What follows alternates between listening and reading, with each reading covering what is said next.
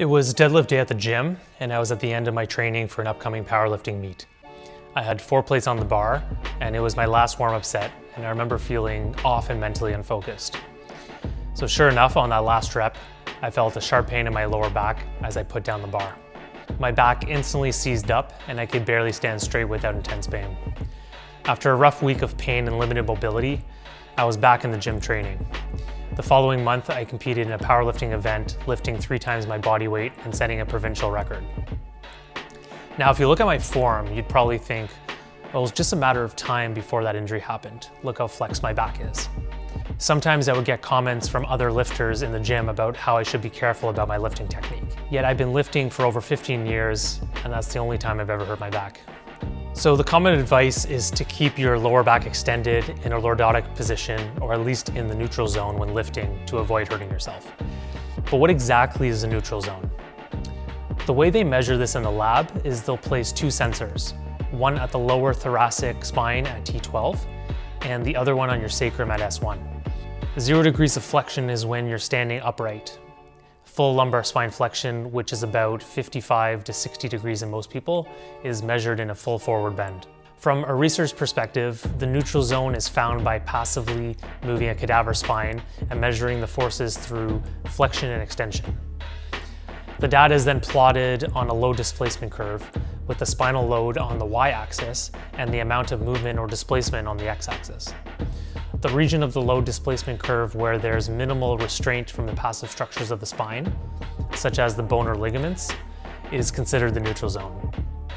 Any deviations outside of this neutral zone will stress those passive structures of the spine. The theory is that the stress on these structures can damage them and lead to injury, such as a disc herniation. There are different types of disc herniations.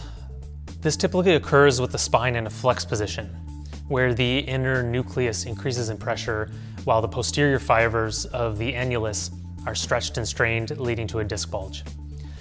In lab studies with cadaver spines, it took only 35 degrees of flexion during repetitive bending with a low load to cause a disc herniation. So from a clinical perspective, it would be logical to stay within that neutral zone to avoid damaging the passive structures of the spine. To do that, you'd find the midpoint between full spine flexion and full extension. Instead of defining neutral spine as a single position, you can think of it as a range. So the neutral zone may encompass that midpoint between the 18 to 35% of your full spine flexion. However, when they measure the motion at the spine for many common gym lifts, we see that it's not actually possible to stay within the neutral zone. For example, a study of a group of 17 lifters, including weightlifters, powerlifters, and CrossFit athletes, showed that when using their normal technique, they deadlift with about 60 to 90% of their max lumbar flexion and between 45 and 85% of their max flexion during the squat. If you look at someone performing a deadlift, it's sometimes difficult to tell if the majority of the flexion is occurring at the upper or the lower back. Most of the correction of the back position might occur at the upper back, at least visually. But we do know that you can modify your lower back flexion angle to some degree. So even if the stress on the structures in the spine may be increased with the flex lifting posture, it's unavoidable and it's questionable if it really does increase your injury risk. With a recent meta-analysis showing that flexion at the lumbar spine during lifting tasks was not a risk factor for low back pain.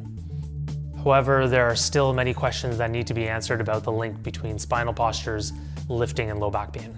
If these cadaver studies show that repetitive lifting can lead to damage, then why don't weightlifters who perform thousands of these repetitions each year not have higher rates of disc herniations and back pain? So one problem with those cadaver studies is that they fail to take into account the body's amazing ability to adapt, to get stronger and more resilient over time. Some people even train this motion purposely, performing flexion exercises such as a Jefferson curl to improve the spine's ability to adapt. When lifting heavy weight, as long as you avoid the extremes of lumbar flexion where the spine is less resistant to stress and you give your body time to adapt and recover, then you should be safe. What's interesting is that from a performance perspective, if you watch strongman competitions or elite powerlifters during a deadlift, they tend to maintain a rounded back posture. The late Konstantin Konstantinov was known for this unorthodox deadlift style. I remember an interview with him where he stated that he had improved his max deadlift after switching to this rounded back position. And there's even research to support this, with one study showing that you're strongest at about 75% of your max spinal flexion. The big muscles in your back, the spinal extensors, are in a more mechanically advantageous position, and there's something called the lumbodorsal fascia that contributes more passive stability to the spine in this flexed posture. So by flexing more from the spine, you also decrease the distance needed to move the bar. So what are the main takeaways? Consider these 4 tips.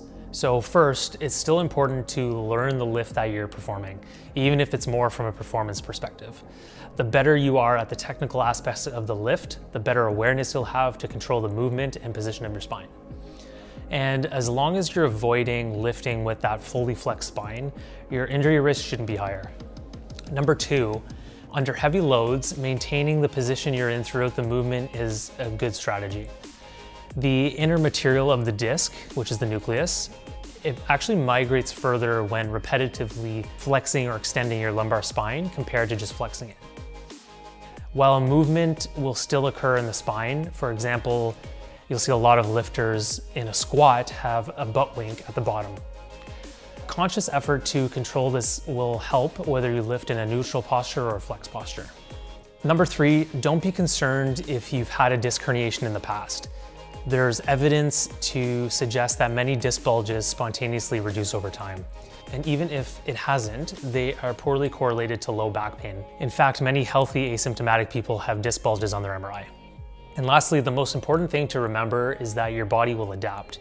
If you gradually and progressively increase the load on your body, it will get stronger and more resistant to injury. So don't be afraid to stress different areas of your back by training in a variety of spinal positions. When I think about the episode at the gym where I injured my back, my body was not prepared to lift the load. I had a mediocre warm-up and I didn't feel mentally in tune with my body that day, even though I had lifted similar weights and more in the past. Instead of pushing through, I should have listened to my body, stopped, and moved on to a different exercise.